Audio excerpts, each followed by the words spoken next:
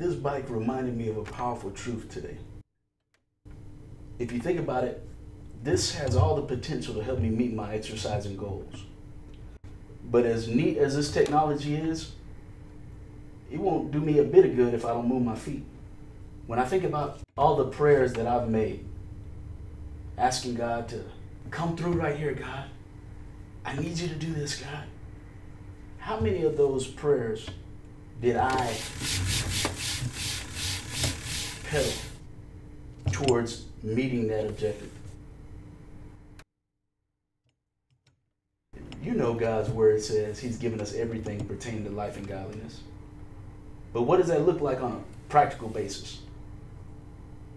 What does it look like to pedal towards meeting those financial goals?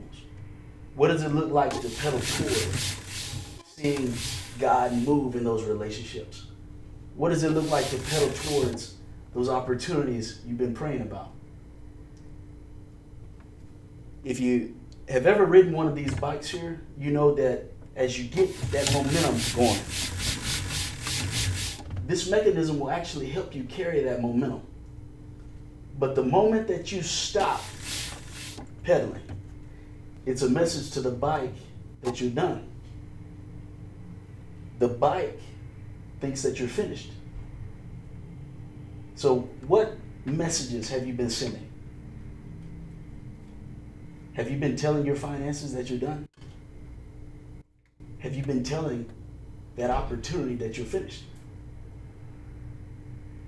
Keep praying, but add to it some foot pedaling.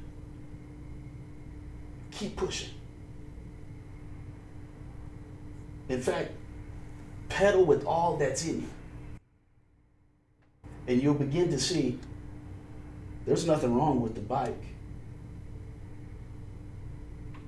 God has met all of your needs according to his riches and glory. Now you put some legs with that mouth and see God take you to new heights. Everybody wants God to order their steps, but no one wants to move their feet. Be encouraged.